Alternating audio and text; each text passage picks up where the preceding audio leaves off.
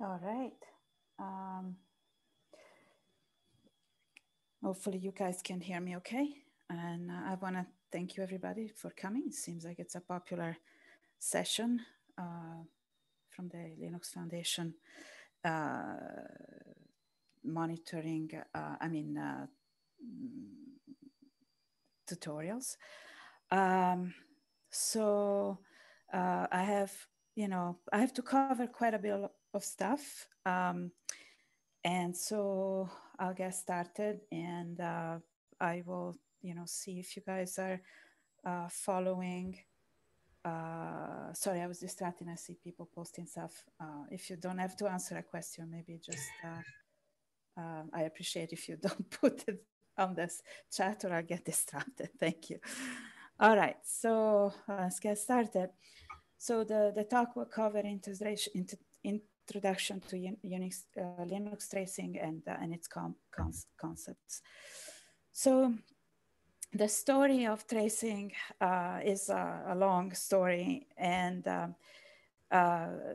it started as the first thing that really was generated and used on Linux. I would, is the famous dtrace system call. Is used normally by debuggers to control the programs that you want to debug. And it's also used by dtrace.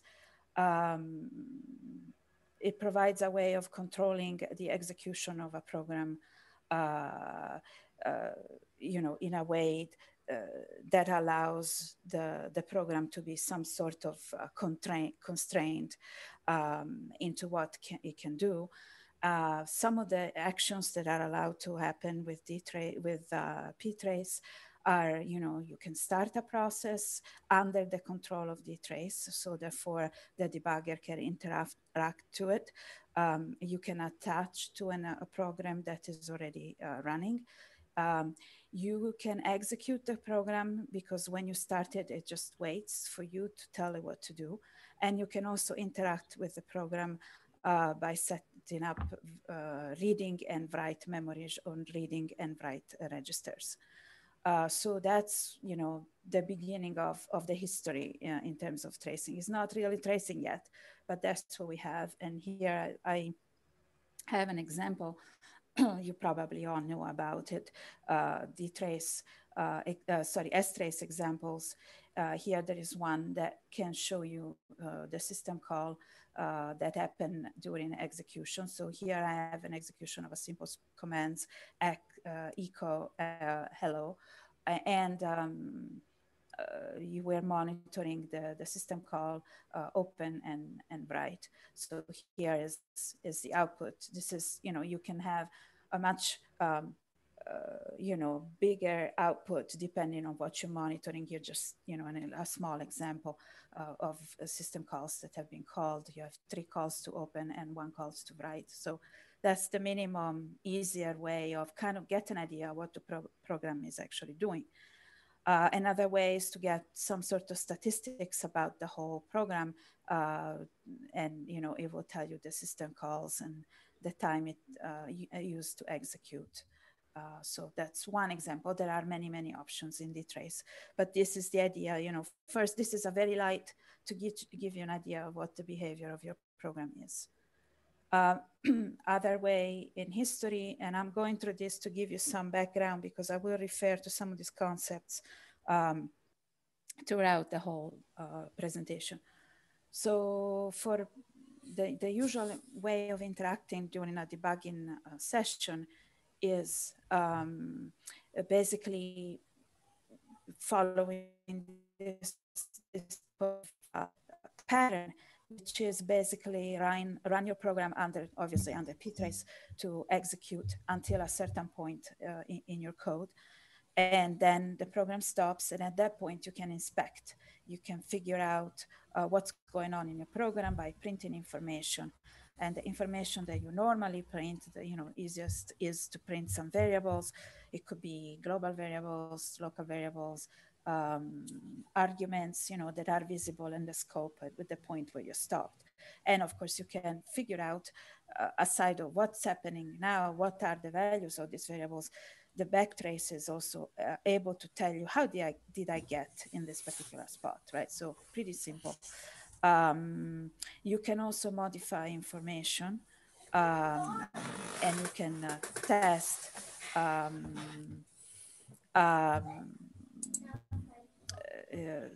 an alternative execution path, let's say, where you can actually modify the values of some of the variables. And this is usually done when you try to figure out why this value, like X, is equal to 5.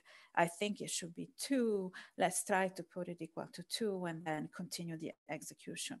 So this is kind of what you do when you do a normal debugging session. It's all done interactively under this control environment that ptrace allows you to do.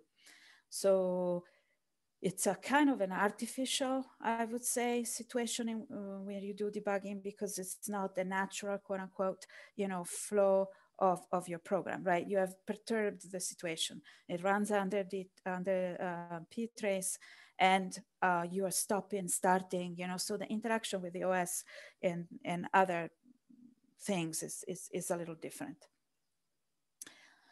So an important concept that we're using in a sense, but is very similar to a breakpoint. So what is a breakpoint? It's a way to stop the execution of a program at a certain instruction of your choosing. You decide, I want to stop the program in this spot.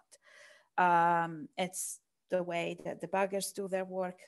And basically the way it works is the instruction at which you want to stop gets exchanged with an illegal instruction, and the type of this illegal instruction depends on the architecture that you're working with, right? And so there could be just an illegal instruction, or some architectures have a specific breakpoint instruction just designed and used for debuggers, etc. So when you reach this particular point during execution, you generate an exception, and then the debugger takes control through, because the trace is involved, right? So it traps and gets taken basically by the OS under control. So it's all done through ptrace. So this is a pretty general, I say, concept that you will see this over and over again in various forms that are used by also tracing. Not exactly the same, but the idea is the same. So another idea that you probably have seen is profiling beside debugging, right? So profiling is another way of getting an idea about what your program that you're interested in is actually doing. The difference here, that profiling is usually tied to doing something in a statistical way, using sampling that are done with a certain frequency. And usually the events that are recorded are fixed, and they are defined often in targeting PMU events, so the performance monitoring units of various processors. So each different architecture define different ones. Some are looking at, I don't know, number of branch instructions executed, misses, etc., etc. There are very many availables. So that's somewhat also gives you an idea, a generic idea. So you can kind of zoom in your issues, right? You can try strace, you can try debugging, you can do a little bit of profiling. And then when you have kind of a clue, a little bit, of what your program is doing, assuming that you don't know anything about the program, right? You can discover how the program actually works using backtraces and stuff like that. Then finally, you can get to the actual argument, so the actual topic for this talk, and in general, what you want to do with tracing. So the idea of tracing is that you want to collect information about your program and what it does and where it goes wrong, or maybe even when it goes well, to see what it actually does. And basically, the main goal is that tracing should not make your program run in an awkward way, adding overhead and modifying the flow normally. Elena, okay, so yes. Elena, could you raise your volume a bit? Looks like people are Yes, asking. sure. Oh, how is that? Is that better? Yes. Okay. Okay, so as I was saying, run and perturb is the main goal of anything that gets added under the, this is part of tracing. So again, the idea is to collect information at certain points during the execution of the program. And then once you have this information, you can manipulate the information before presenting it to the user, like filtering or aggregating information presented in a certain way, and then display the information collected. Usually this part of collecting the information and doing some sort of filtering and manipulation is done in the kernel. And then the information gets propagated to user space where the users can actually see it. So it's similar concept, but not quite the same as debugging. This happens in real time. It's not interactive. You just run your program, try to not modify what your program would do without observation, right? And one other point is that you can add, as opposed to profiling, normally you can add points dynamically where you collect information. Some points are already defined for you, some points you define on the fly, depending on where you actually want to, take a look and spy on your program. So let's look at what I used to call a brief history of tracing, but now is actually becoming a very long history of tracing. It's more or less 20 years ago, the beginning of the mid 2005, 2004, and forward, where things started happening. So there was a bit of, I would say resistance or, difficult to have this stuff integrated, especially, in the kernel. And, at the beginning there was like, well, why do you need this? We can do this using strace and using kgdb and other things, especially for debugging the kernel, right? So there was a little bit of meh. It's, not as, not what we want to do. But also there was some legitimate issues, which were, as I was talking about before, that adding this tracing information and to be able to collect the information would add a lot of overhead and slow down, especially in the kernel, right? You have to be fast. There are, issues with real times and a lot of other things, scheduling that you don't want to go and, mess up because you have added a trace point or something like that. Also, another issue was the developers and the maintainers were worried that once you add points to collect information and these points are added into the kernel code at specific locations, and say that you want to trace, one particular part in the scheduler, and you want to trace and print, I don't know, parameters of a certain function. And then on top of that, you got scripts and other constructs and tools that we use they rely on this information. And they use, function foo with parameters X, Y, and Z.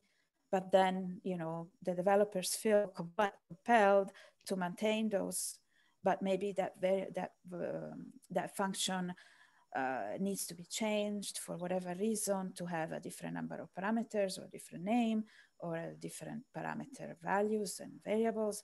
So they were very worried about this problem that the trace points become frozen. So eventually, this kind of was, decided to be added, especially static trace points in a way that, it's not frozen in time or in the kernel, but, we try to add them, not we, them, the kernel materials try to add them in a way that is very, not easily added, very reviewed very carefully and very prudent. Okay, so that's why then the development of the dynamic tracing has become important, because the static tracing is somewhat limited. Nevertheless, a lot of the static trace points have been added, right, in many subsystems in the kernel. And then we're talking about, different tools, different things that have happened, some, one of the first one was LTTNG, Linux Toolkit in the late 1990s. And then we started with kprobes. I have some pointers here of, the first sign of life from these tools, kprobes, SystemTap for Linux in 2005, LTTNG, which was a rewrite of the original LTTNG in 2006, ptrace as a tool at a bit of a higher level in 2008, perf at the end, later, it's always in 2008. We have dtrace for Linux, which we started in 2011. And then, BPF as, as another type of infrastructure in 2013 for tracing specifically, even though this predates to that particular date. Elena, I have a question. Yes. Sorry, that might be better to answer now. Can you please compare quickly what are the cons and pros and cons for the following: kprobes, SystemTap, LT tracing, ftrace, and perf? Yes, I will cover all of this throughout the presentation. So okay. Sounds good. If we can postpone this, and then if there is any other questions towards the end, we can revisit that question, if that's okay. That sounds good. So, all right. So now let's talk, and this is where we're going. Let's talk about the infrastructure, right? As I said, we need to have this infrastructure that allows you to specify the points of interest during execution of your program. You need to be able to specify what information do you want to collect at these particular points. You need to process such information, aggregate, collect in different ways, create, very ways of representing this information, and then pass the result to the user somehow. So now here comes the probes. So basically, again, this is a concept that is very similar to breakpoints, in a sense that the goal here with probes is to associate actions that are performed at specific addresses when they are reached during the execution of the program, right? So if you're not touching this particular place where you have the probes does trigger, nothing happens. And if disabled, nothing happens, but you can insert it at a certain spot. And when that spot is reached, and if the probe is active, then do whatever you want to associate to that particular prompt. So, and as I said, again, the information is generally the action, collect information and process the information. There are different types of probes that have been added to the kernel as infrastructure. We have kprobes and uprobes. Kprobes are kernel probes, so probes that are added to the kernel. Uprobes are probes that are added to user space. So they are slightly different. The concept is the same, but they are implemented in different ways. And then we have other kprobes, which is probes at I will cover that, and uretro. Kprobes are used for tracing the Linux kernel. They are available for use. As I said, this is dynamic, right? You can put them anywhere, well, with some limits. But you, the user, the person that is want to know what's going on, And you can say, I want to have a kprobe and this spot do certain things. However, it's not always available. You have to configure the kernel with config probes equal yes. There are a lot of configure flags, or that you can actually add. At the beginning there was just kprobes, and then there were many variants. So, but this remains one of the main ones. You can surely look at those later. I'll show you where you can actually look at them. As I said, the main concept is similar to the breakpoints. When you hit that kprobe location, the exception is caused, and the kernel takes control and through the execution of the exception handler, and it performs the actions that have been specified for that particular probes.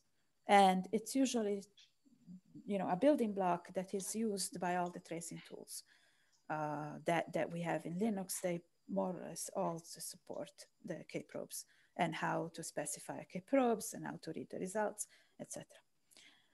For uprobes, is similar, but this is in user space programs. However, the execution happens in the kernel, and because it's faster, and so the trap is in the kernel, and you do the actions and produce the results, passing them to the user space and return the resume the user space program again. So this also requires a configuration set up in the kernel, config_uprobes equal yes. Actually, there's not just there, it's to be equal yes. It is described as think about it as a location, specified as a location, very abstract speaking, right? So there is an inode, which is the file, an offset in the file, which is the location, and then a list of actions that are what you want to do at that particular point. So it's similar to a breakpoint, right? You say break at foo.c line 25. And this is similar, right? The file and the location plus the actions. There are many probes stored in a red and black tree, okay? You can add many probes for the same location, and each can have different actions. It also allows conditional execution, as I was saying before. There is a predicate somehow that different tools represent in different ways, but it's basically a filter where, yes, I hit the probe, but hey, I really don't care because some requirement has not been satisfied that I care about, right? So I'm not going to count that particular hit and add to the statistics or whatever, right? For return probes, basically is tells you that, instead of if I say break or install a probe at a certain function, it will be at the beginning of the function. And if you specify, well, I want actually to do the return at the end of the function and see what the function returns, then you use this type of probe called return probes, and you have a version for the kernel and a version for the user space. And this one, it's a bit more complex. It's a double step or whatever you want to call it. You stop at the beginning of function foo. At that point, with the exception handler, puts a probe at the end of the function at the exit, and then runs to there. And when the function exits, the execution of the action associated with the return probes is done, and then the results are presented to the user. So this is an overview of the type of probes. And, these are, I'll show you then how to actually use this stuff. But first, we want to talk about another way, which is these static trace points, which are used to define this static defined tracing. And these are probe points in the kernel code. As I was saying, these are maintained and added by system maintainers, kernel system maintainers. There are many in many different subsystems, more are added, etc. The syntax is universal throughout all the all the trace points in the kernel, so that many tools can just use them because the syntax is the same. You can see how they're defined. There is a file called tracepoint.h, an include file that has the list of all the trace points. But before they're added there, you actually have to define what they're doing. So there are two components. One is the action that need to be executed.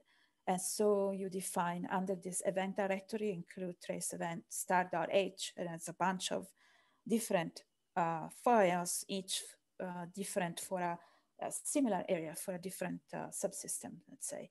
And you can define one single event, trace event, using that particular macro, or you can define a class of event where you say define event and declare event class as a group of events altogether. So once you have defined this, of course, they're not active. They've been defined, but you have to put them in a spot where they trigger. And so the way you do this as a kernel maintainer, I don't know if you are doing this probably as users, you won't see this, but if you want to look at the code, it could be useful for you. And so the way where these trace points are is where there is a function call to a function called trace underscore, and then the rest of the function name is the name of the actual trace point. So here is an example of alarm timer.h. So here is a class, and there are more, but I have two here. One is called alarm timer fired, and one other is alarm timer start. As you see, they have the same structure. And then they define a class called alarm class. And you see this first parameter in the define event is alarm class, which means alarm timer underscore fire belongs to alarm class. And so for the other ones, similar.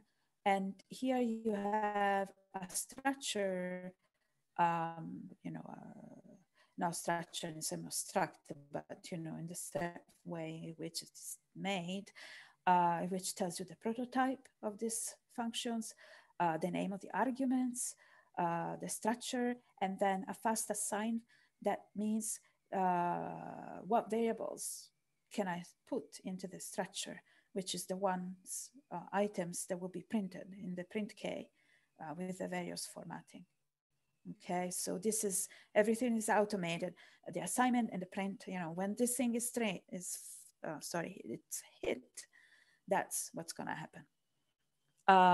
And the usage of this trace points. So in the alarm timer.c file, these two particular ones, one is called trace underscore alarm timer fired, inserted. I haven't printed everything just to show you, but in this particular alarm timer fired function, you see the trace point. And similar in the alarm start function, you see that the trace point called alarm timer start, which, going back to that one, matches these two trace points and the stuff that gets printed. So that's how the kernel does this. There are many, many, many of those available. So another part is the tracefs and the infrastructure and the building block. So this is the system, a pseudo file system, 6 kernel tracing, or here actually system kernel debug tracing is mounted as that too. And it is mounted automatically if you have the ftrace configured options. The configure options are set, any of them. So for instance, the easy one is config underscore ftrace equal 1. And you can look at this in Fedora, which is what I use. So that's what I tell you. I mean, probably Debian is a little different, but in boot config dash kernel version, you see what's been configured, yes and no, so you can take a look there. And there are a lot of these files in the tracefs that are used to control ftrace. So first, let's look here at trace event. That's what you see here. There are a lot of files, and the blue are directories. In brief, available events are the events that are actually there that you can actually use. Available tracers, this is more related to ftrace behavior, what ftrace will collect. And these are what's configured in. And then current tracer is what will be traced at that in the particular run.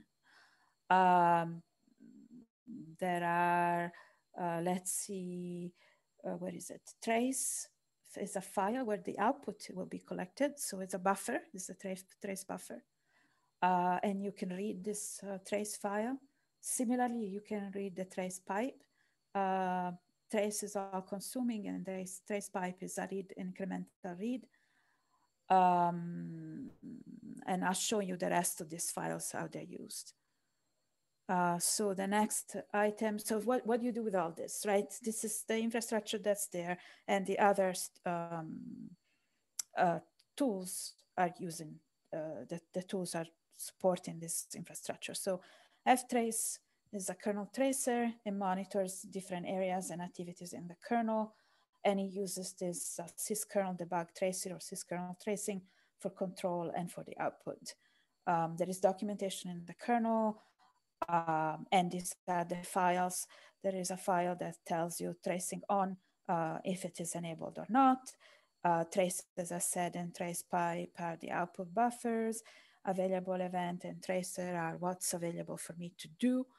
Kprobes and events and uprobe events is a list of the probes that are there. It could be empty if you haven't set, because these are dynamic events, right?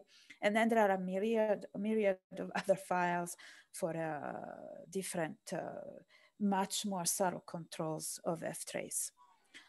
So here, for instance, if you look at available events, you can do a grep for alarm timers. So these are existing static trace points. So I see that there are 4 things in alarm timers that are available that some kernel maintainer has put in there already. Each of these, there is an alarm timer directory which has the class, and inside there is a subdirectory, each of which corresponds to each of the timers, trace point belonging to that particular class. And then each of them, alarm timer fired, alarm timer start, has a lot of little files which control how the tracing is done. There is a filter, the formatter specifies the output that gets printed, enable whether it's on or off. And here are cumulative, so enable in the alarm timer directory for all of them at once, and then you can do one at a time. A simple example here, I can clean the trace buffer by echoing 0 or just saying echo actually. I put NOP in the current tracer. I don't want to trace anything that is built in ftrace, but I want to enable these events that are already defined statically in the kernel, a make directory and a fork. When I enter, this system calls. So then I tell start the tracing by echoing 1 in the file, run the little command, I just created a directory, and then stop the tracing. And then look at the trace buffer, and you will see that the tracer is NOP because I told don't give me anything, I just really want to do this 2 simple tracing. And then the output shows that there are 2 things that fired, 1 in a fork, because with bash, I started the make dir, so that's its own process. And then I fork and I create the make dir, creating a process. As you can see here, the child 61385 is 61385, and that one triggers the make dir. So that's one simple example. You can have some use of ftrace with tracers that have been enabled. That already exist there.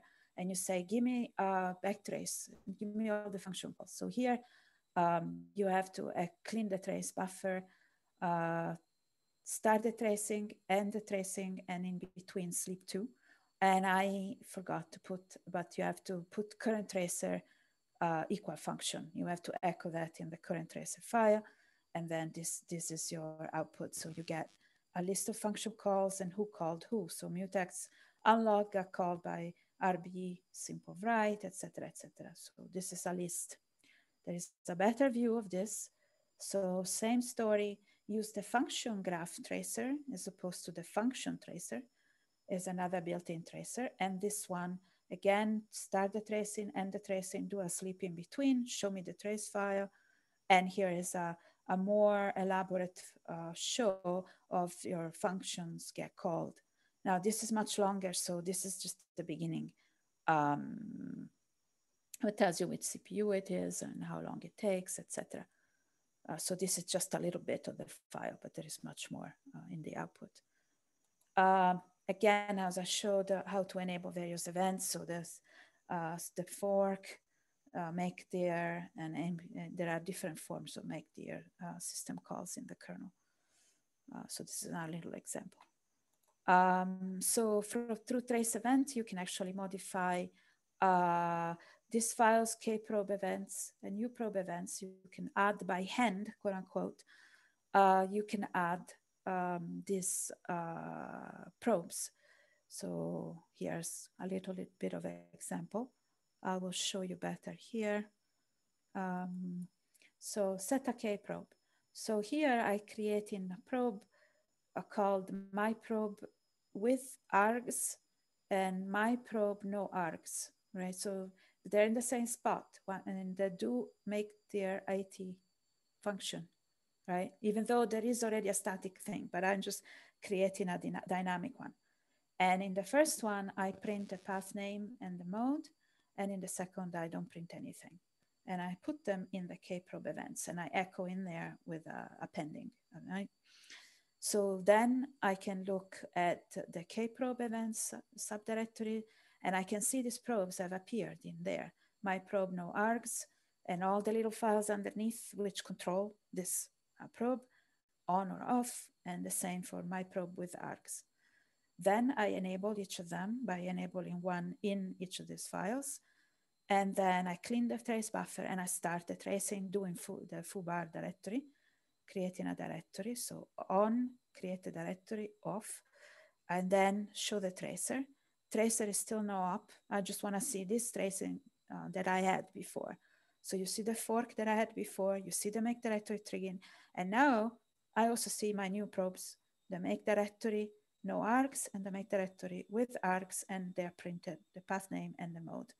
And you see they're the same location. Right? Make their t plus 0, so the beginning of the function. So this is basically what ftrace can do. There is more you can do, but it's all done directly. That will mention there are other ways of doing ftrace through an interface called trace command. It's a command line, and through a graphical interface called kernel shark, which I'm not gonna talk about it, but there will be another tutorial by Steve Rosted dealing with ftrace. So he will go over all this in the next few weeks, I think, or months. So perf is another tool, which is now in the kernel, even though it's a user space tool, but it's stored in the kernel. It was started in 2008 as a performance counter interface, initially called perf counters model over perf mon. I don't know if you're familiar with this, something that was created by an engineer, Stefan Eranyan at HP. And so it was made for Linux with this perf counters. And it kind of grew. It grew. It started incorporating the statistics, but also all this probe support, just like ftrace. But it's a little bit higher level, so the syntax is a little easier. Again, there are different ways of displaying the output. The documentation is in the kernel directory tools perf documentation. To use it, you want to install the kernel debugging information, RPM. So as a separate kernel RPM. So here's the command yum -- enable repo updates debug info, install kernel debug info on a Fedora system. There are many subcommands. So perfstat, which is the traditional statistics, like the perfmon and oprofile type stuff. Perfrecord runs a command and stores the output in the output file called perf.data. perf report, read the data. Perf script actually is another one that reads this data. Perf diff, per tof, per probe, a zillion of those. I'm not going to cover them here, but there are many, many, many different sub commands that do different things. But I am going to talk about the probes here. So that's what's going on. Trade. So let's try to see how can I look at probes here. So perf probe dash f, and then an expression to figure out, where can I put these probes? I really don't know the kernel very well. So I say something that's write pages. There's like a gazillion function that have write pages, but let's focus on do underscore write pages. It's listed as one at which I can put a probe. They're not blacklisted, so let's put a probe in there.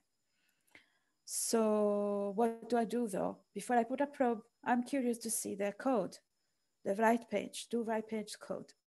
Oh, there it is, because I installed the debug info for the kernel. So I can see this. So you see the body of the function, and then you see the numbers. So the lines where there is a number, you can actually put a probe, but without the number, no. Why? Because it's been optimized by the compiler, and so the code has been scattered around, reorganized, so sometimes it's a bit hard to put something in there. So let's see what you can do. When you know where you want to put a probe in this function, but you also want to see what can I print, what variables can I use here. So -v tells you what you can print. And in this case, you can print mapping and WBC. Those are the arguments. And so let me try putting a probe to a line number. And oops, that's not one of the line number where I'm actually allowed to put the probe. If you go back to the previous slide, you see 7 is here, but no, can't do that. So let's just do it at the beginning. So do write page, perf probe do write pages, and WBC is what I want to be printing at that particular spot. So there you go. Finally, I'm able to set a thing, a probe. And then now, this is just for your information. It's not something you have to do, but I wanted to show you how this interacts, the high level setting with all the low level tracefs files. So first of all, you see the traces, the probes with probe-l. So these are the ones that I set up earlier. They're still there. This one also, and this is the new one that do write pages. It tells you with WBC, that's what will be printed. And in the other two, these other parameters.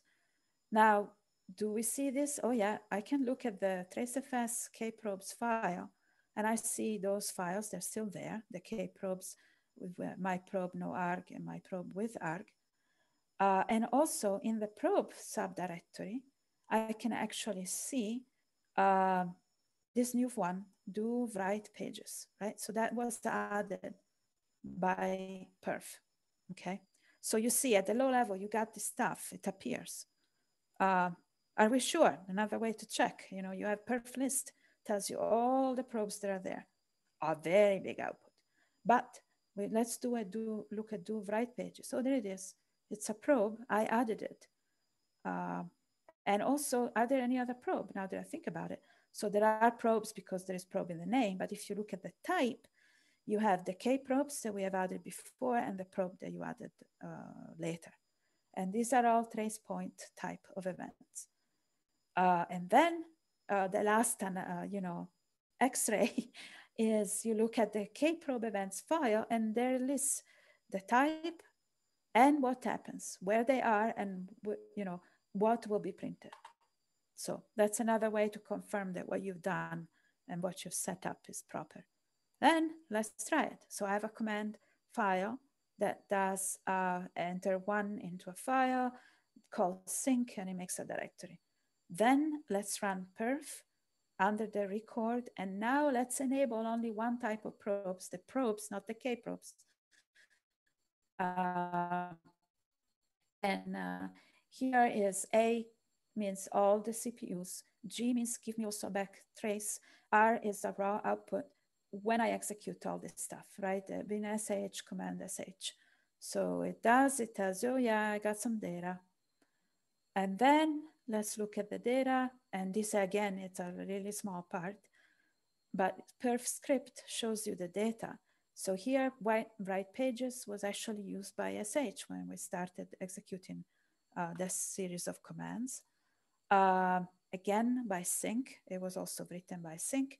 And then make dir called the make directory, the probe at the make dir at file. And then here you see it prints the argument that I told them, the variables WBC, DFD, path names, and so on. And then I can execute only the kprobes. I just say kprobes star, same command, that's the only change. But then you'll see that the other stuff does not trigger, but this one triggers the old kprobes that I have added. The myprobe no args and I have myprobe with args, both triggered by make dir, and one does not print anything and one print the arguments. So this all kind of connects all these events together. And then you can actually print all of it by adding them, both the kprobes and the probes. So there's a lot of flexibility here. Run the commands, and then per script will show you the same outputs, but all together. Also, you can look at in the tracefs, kprobe underscore profile tells you how many times these probes have triggered. So this is kind of giving you a bigger picture of all these little pieces and how are they all working together. Now, what else? Whoops, kinds, typo there. Okay.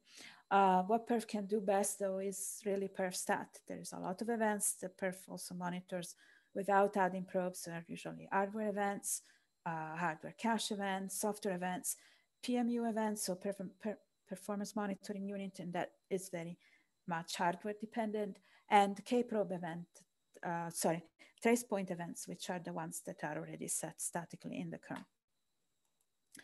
So a statistic with perf, use perf stat, and then execute the same command. It gives you a summary of what is going on there.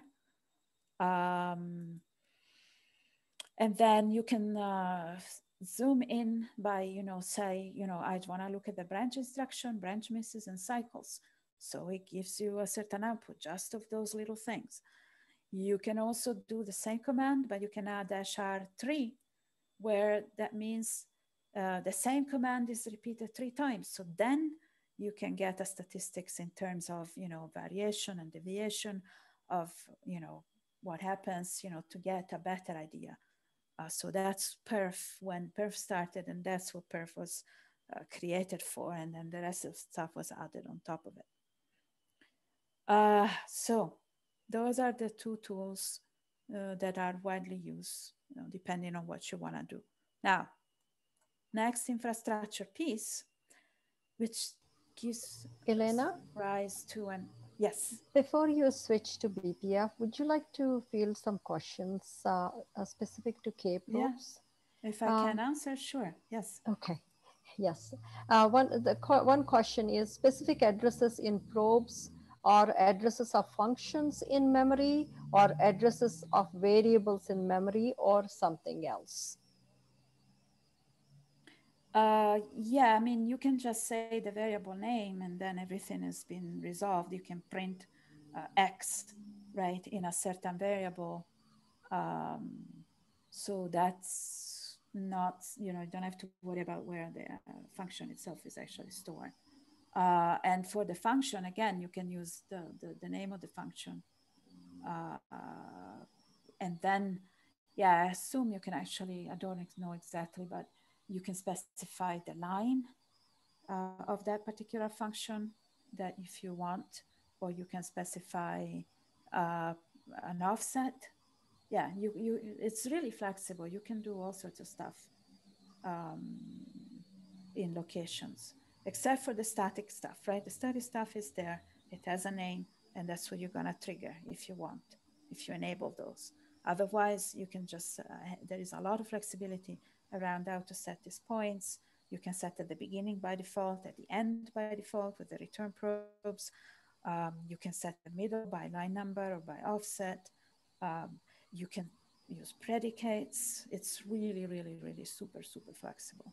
You can specify instances like the CPU that you're monitoring, there is a lot of stuff that you can do that I'm not covering here. That's, I mean, it would take, a week of a presentation to cover everything. But yeah, it's really, really flexible. Does that answer Hopefully your that question, answer. Kulwant? Yes, it answers my question. Thank you. Thank you. Okay. Thank you. And if people want to know more detailed things, you can send me an email after the talk. I'm always available to answer questions there. So there is one more. Alrighty. Oh, sure. Would you like to take one more? If K and U probes are similar to breakpoints, am I correct in assuming that the modify the instructions of my program or the libraries loaded by my program? If so, at what time does this modification happen? Well, when you set a probe and you enable the probe, then there is a breakpoint instruction there, right? And then the execution of that instruction creates a trap that is where you actually handle the collection of the data and whatnot. So when you disable then the trace point, then it goes away, right? You're not going to hit it. And if you have a predicate, you can still hit the breakpoint, but record zero information. So that's kind of the way. I mean, it can be also done in more sophisticated way using a jump instruction as opposed to an exception. That saves a little bit of time, but that's the main concept with the kprobes and the uprobes. Okay, let's move on because I'm getting it's a lot of more stuff to do, unfortunately. Sorry, folks. So BPF, what's BPF? Berkeley Packet Filter. Oh, you probably have heard of this. It's the latest thing. It's, center of attention and everybody's talking about this. So it's an infrastructure that allows user-defined programs to execute in kernel space. The program I'm saying here is written in C because that's the easiest way for humans to do it. It does not necessarily have to be written in C. It can be written directly in breakpoint language with their instruction and registers and blah, blah. But normally now people do it in a higher level language that can be translated into BPF. We have a way to do that in GCC now, which actually my team at Oracle contributed. And originally was only in Clang and LLVM. But this one translates and generates BPF programs. Since you have programs into the kernel, you're like, oh boy, this is not very safe. But no, there is a verifier in the kernel that tests programs that they don't do infinite loops, they don't do looping, they don't do weird calls. It's all very, very constricted. The kernel has just-in-time compiler for several architectures, ARM64, x86, I think S390. There's a ton of this that are now supported. And it has been around for a while, even though it was used only in the networking space to basically filter packets, right? So it was called Berkeley Packet Filters for that reason. And it can be referenced. In the past, it was called classic BPF versus extended BPF, and now it's just BPF. It's the same, more or less. So in order to actually run this thing, you need some sort of a helper, housekeeping program, because it's really complicated to compile the BPF program, load it, enable certain thing, pass information around. So I'm not going to get into too much detail here. This probably is another talk in itself. But the programs are different types, many programs types, but they are associated with what they're used to, what they're used for, sorry. So there is a socket filter type that's still connected to networking. And here you see there's kprobe, tracepoint, and perf event. They're connected to tracing. You run a program by using a BPF program run, it's a kernel macro, and you pass the program and you pass a context. Context is a bunch of information that will be used by this program. The type of context changes depending on these various types of programs. Again, this is not something you will have to deal directly as a user, but so you know. So as I said, each BPF program is run within a certain context. The context can be used to pass arguments to helper functions as well, provide data on which the program operates. So for kprobes and probes in general is the register set. For trace point will be the format string of that point. That means what will be printed and how. For network working filters, it passes a buffer where you store the information that you're filtering through. Then we have helper functions that can be called by a BPF program. These are not random functions. These are functions that are defined by BPF itself. So they are known and they are enumerated. And again, they perform different things in different area. So on maps. Maps is another way of passing info around, tracing, networking, etc., etc. And this keeps growing. This list keeps growing. What are maps? You might hear this, and it's a bit of a complicated concept, but in general, we can say that maps are key value storage, and they use, again, from transferring programs for BPF to user space and from kernel to BPF programs, and share data among BPF programs. There is a file descriptor. They are used as files, so you open and a BPF system call returns about descriptor, and then you close the map with a close on the file descriptor at a later time. So you can pass this file descriptor around different parts of BPF and helper functions. The attributes of a map are the number of elements that it can be stored, the type of the key, and the size of the value.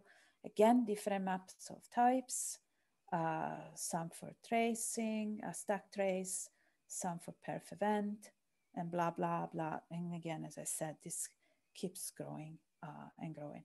When I mentioned the BPF syscall, really briefly, it's a syscall, which is a huge multiplexer. It can do everything. So it's one syscall with many different variants depending of the parameter that you pass, right? So this starts a BPF, creates a map, blah, blah. That's most of the BPF work is done through that. Now, how do we use this stuff? It's all very complicated. I mean, I have a talk that I did at LinuxCon several years ago when this stuff came out. And it is really gnarly, as they say. There are a lot of details and you're like, oh, come on, that's crazy. So basically there are tools that have been written on top of BPF. So I wanna mention here the BCC, the BPF compiler collection, is a set of many little programs that perform common tracing and performance analysis tasks. They are written in Python. They use LLVM and not GCC. So they're not specifically to tracing. And you can also, they have an API that specifies some common operations that you want to do with BPF. So normally I assume people look at this, an example that's similar to what you really want, and then you kind of modify, make a few attempts on writing a script. An example comes with BCC tools, RPM, that you can install. And in the user share BCC, this is on Fedora. And one script tells you the exec calls. I tried it on my Fedora 34 machine. I got a bunch of warnings, but in the end I did get an output. And then I Control-C it. Obviously you stop because it's continuous. And it tells you what happened, what P called, what parent P it was, the number of the function call, the arguments, and you can do this really easy, one-liner. But if you look at the length, it's 307 files of code. So it's like, whoa, okay. So this is unfortunately the nature of the game here.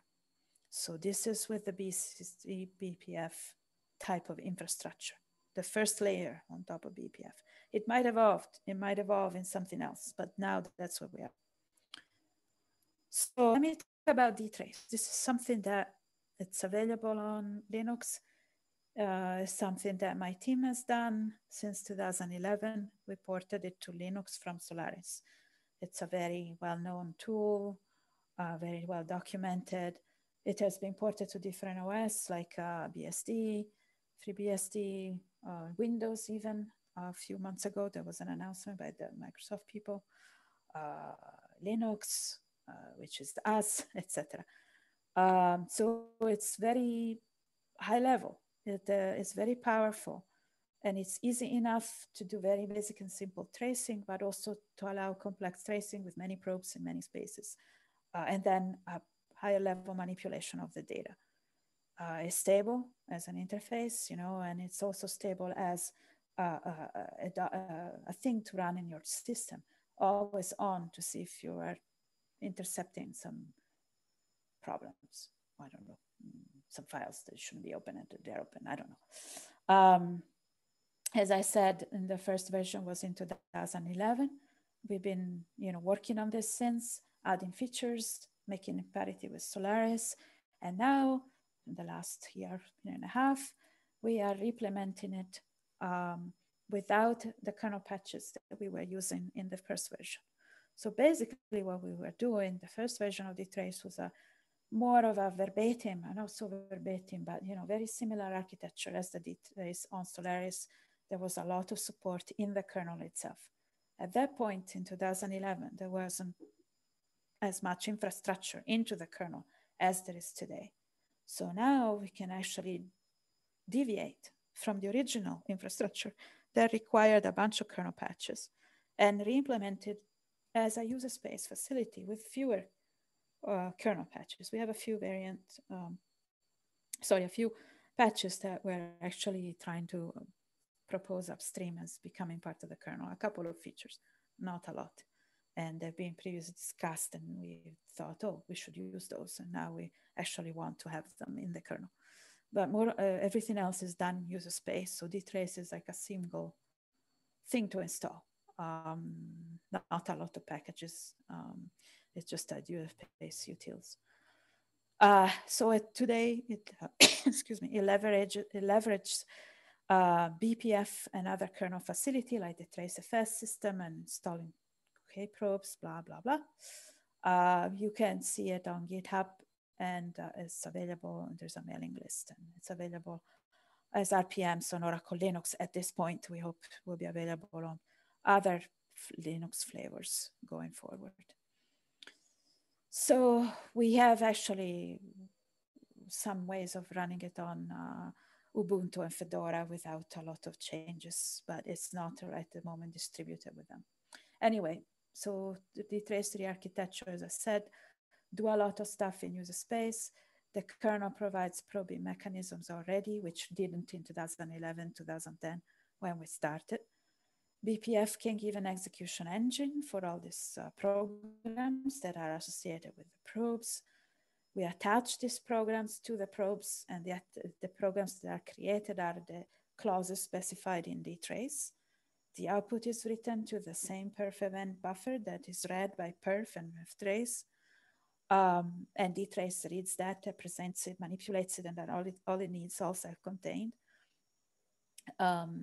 As I said, the D clause that you specify either in the scripts or in a script or on a command line are associated to each of a BPF program.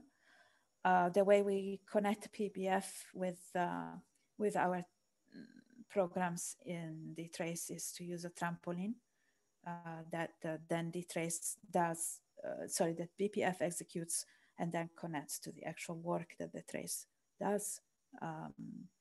That happens at the trace point, and that's what I'm trying to say. The trampoline calls the BPF functions for the probe clauses. So the trampoline, the BPF itself is a little bit restricted in what it does. The trace stuff is done after the trampoline is executed. So here's a quick diagram of what happens in the kernel space and what happens in user space. So in user space, you start from this script here at the bottom right, which is different clauses put together. The clauses are compiled into BPF program. at the same time, kprobe is defined to use providers that are defined over user space. So for each of these clauses, you create or use kprobes, uprobes, or trace points, depending on what you want to do in your script. So the creation of a kprobe, the creation of a uprobe, or the use of a trace point. This will be reflected through modification in the trace FS, as I showed you before. And then it is associated with a perf event with a BPF program attached to it, which has been compiled from dclosed to BPF language using GCC. We use GCC here. So, simple example. This is the code, the script. You basically, every 1 second, you have a tick element, and every 1 second, you just print I and increment I, nothing. And at the end, you print I, the value of I at the end. So pretty simple. So here you see in action, you call the trace with the script tick dot D. It prints 1, 2, 3, 5, 6, and then prints the total results, nothing exceptional. But the reason I did this is because this can run in the background. And so while that's running in another window, I'm like, let's look at what actually happens in tracefs, right? So there you have it.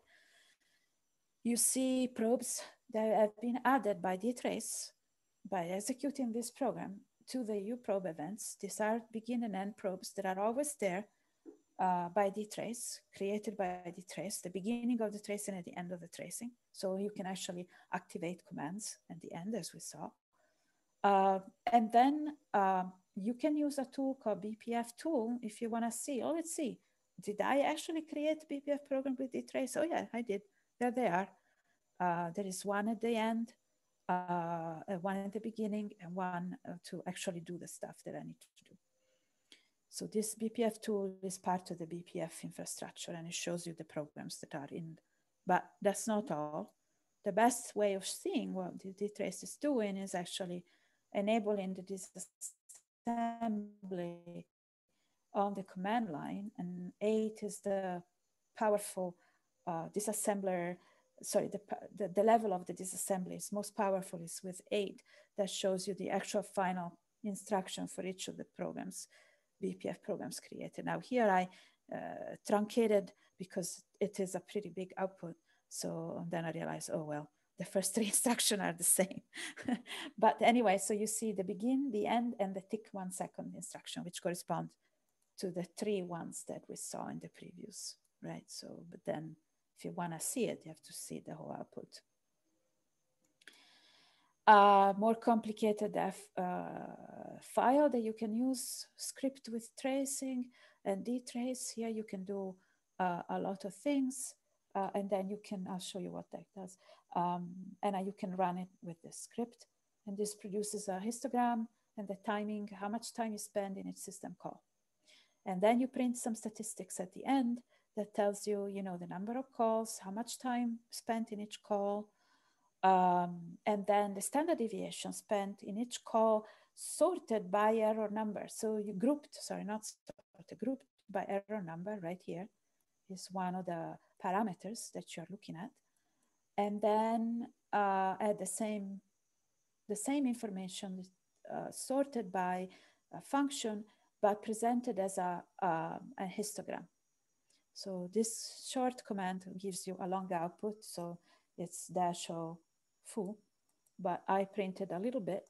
It's printed on 3 different slides, but so the number of calls, it just tells you, you know, the number of name of the functions, 1 time SF4 was called and close was the highest, called 24,000 times.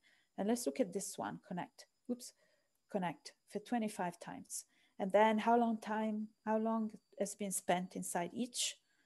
So for connect, I spent, you know, this much time. And then let's look at the output, the rest of the output. Again, I'm trimming here to just look at the connect, but for each of those functions printed in the previous output, you have this type of output. So for each error number, so correct has an error number 111, connect has an error number of 2, and connect returns an error number of 0. And how many time has been spent, the standard deviation, actually, this is not the actual time, but standard deviation So you can see that 111 was only added one time. So the deviation is 0 because it was only called one time. And this is how much time it was spent. For the instances where it was returned twice, you have this type of 4 time, 9 time, blah, blah. Sorry. Okay. Okay. Please mute yourself. Was that a question? Okay. Yeah. And here again, return is 0, error number 0. And this is, how many times it got printed. So here you can take a look, instead of reading all the number, just look at the histograms and say, oh, this one was a bit odd. It was very outlier. So maybe something was going on there. And then you can zoom in and see. Then other part of the output, as I said, the number of bytes has been outputted here. And you can, basically it's just an example. So another little example with dtrace. Dtrace does n system call entry, exact name, so if the name of the executable and how many times.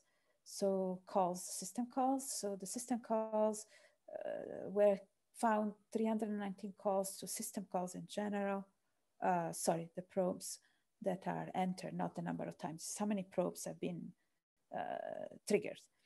And that's a total number. So dtrace called 979 system calls, network manager calls, 128 system calls, it's kind of a way of showing things. So that is dtrace.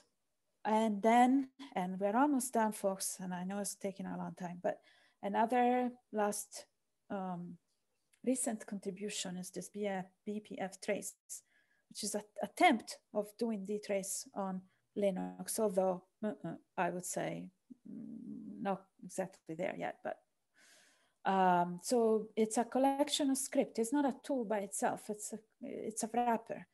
It uses BCC, the previous BPF compiler collection, and it's a bit of a higher level on top of that. Provides a bit of a higher level syntax. It's similar, attempt to be similar to dtrace, and of course it uses BPF. And there are also a set of scripts that do already stuff to start with. You don't have to write it yourself. An example, this should have been read, but okay. It's the same thing as the previous example.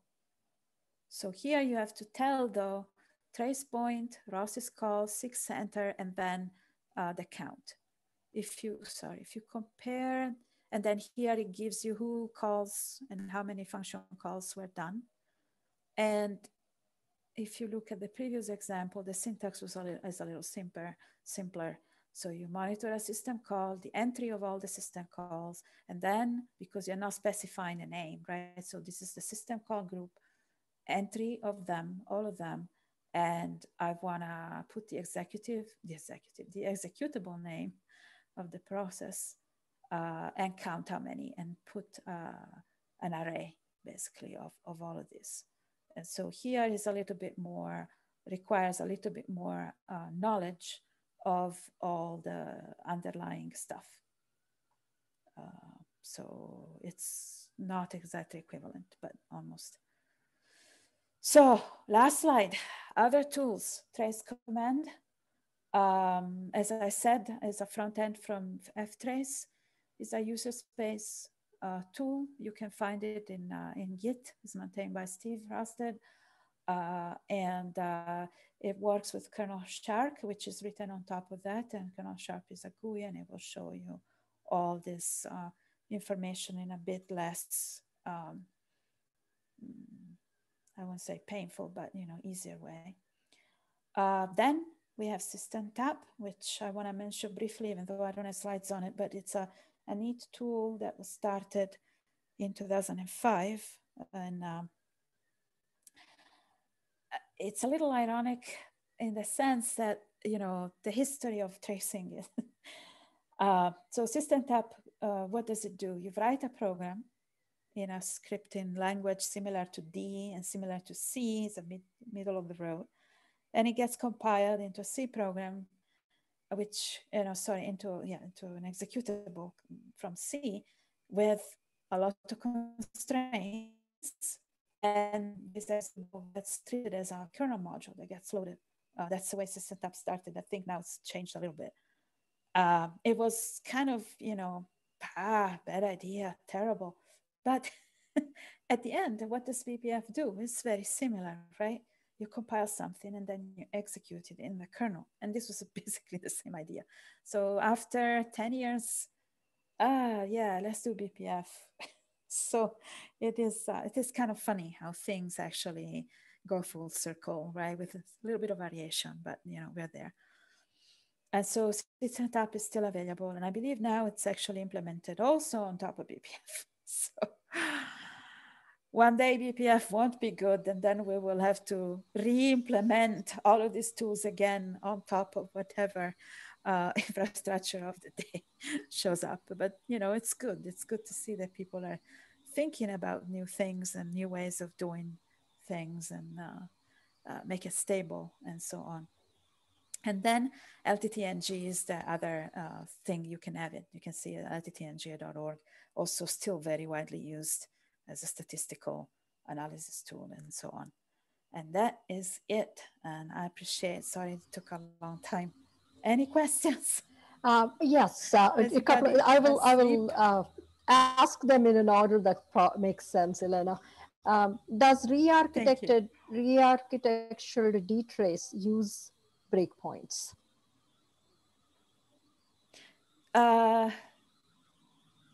Well, it uses kprobes, right? So kprobes uses breakpoint or illegal instruction. So yeah, but not directly, right? We set a kprobe or we set a uprobe, which then is implemented by doing XYZ, which is, setting a jumps if they're optimized or whatever. So yeah, it's the same. It's all the same thing. You want to get to a point in your program and inspect what the heck is going on there. But for a debugger, when you're at the breakpoint, everything is stopped and it's up to you and you take a look. But here, no. We don't want to stop. We don't want to perturb. We just want to do like ta, in and out, continue. But the idea is similar, yes. Okay. Thank you. Next question is, what is the advantage of dtrace over System Tab, ignoring support for OSs other than Linux? Well, the syntax for dtrace, I think, is very simple and flexible. And you can do a lot of manipulation of the data without having to invent a wheel. It's all there already, number one. You can, do histograms. You can do, I don't know, a lot of other things. There are some examples.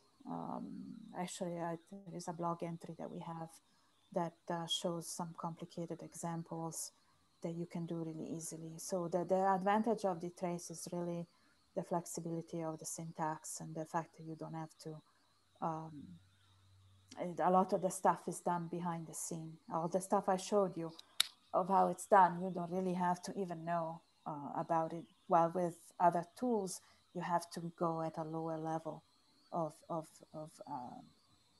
operating all these lower level tools. Okay. So, how much granularity these tracing tools, especially eBPF, can provide?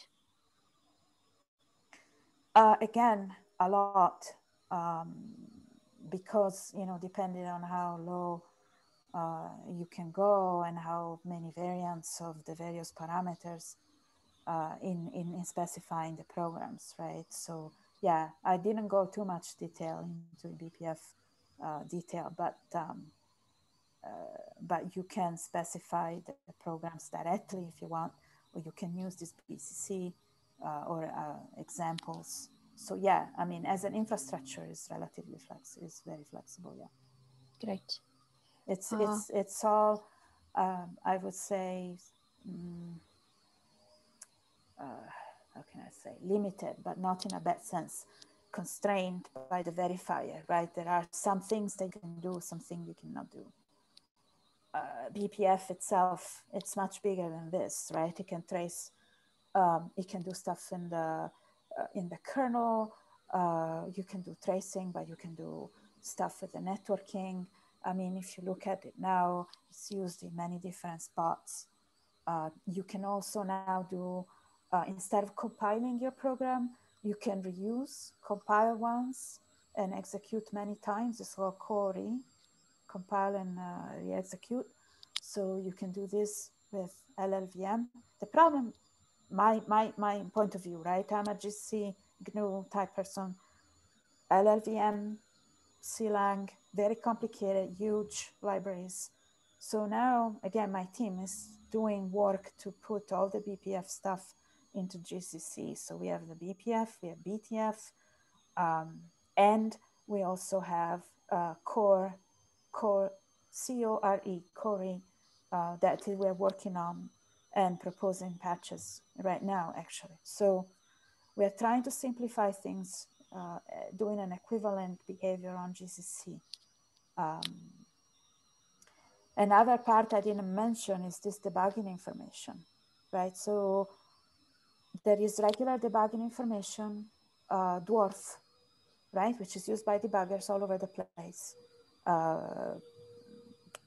Perf uses that, as I said, load the debugging info before RPM.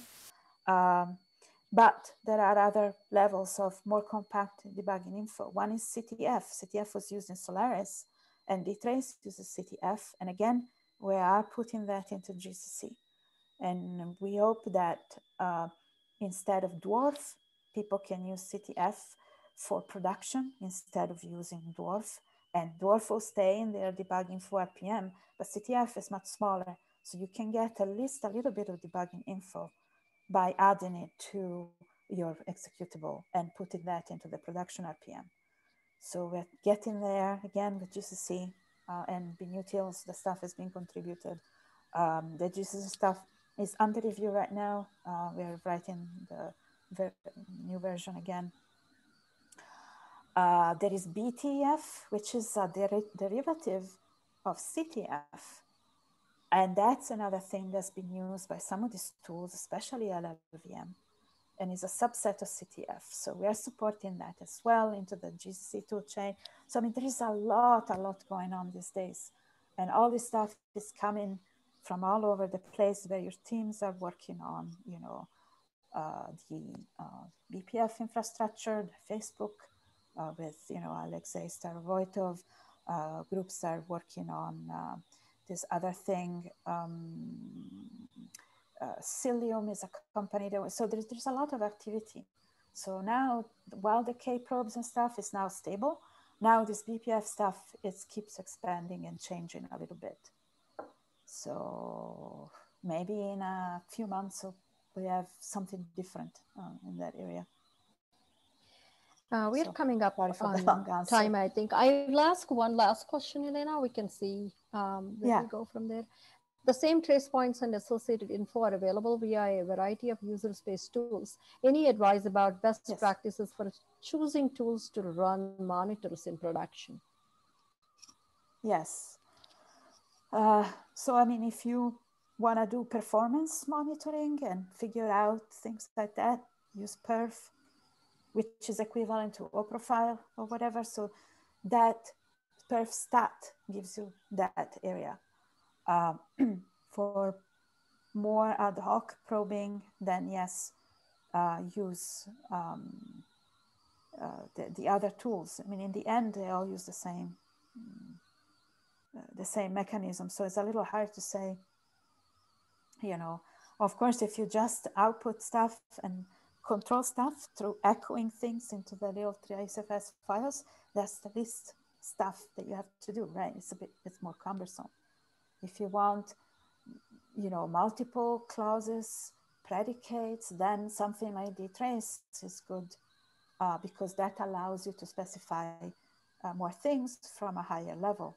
It all depends, you know. A lot of these tools have to be run as root. That's the other thing that I didn't mention, but you saw in the examples. They are run as root. So that might be another constraint that you might want to have. So yeah, I think there isn't a directive or a simple answer as to what to use what. I think you might, first of all, personal preference. What are you more familiar with? You know, you start learning a language, a dialect kind of comes out of a certain, using a certain subset of programs and commands. So I don't know. It's very personal.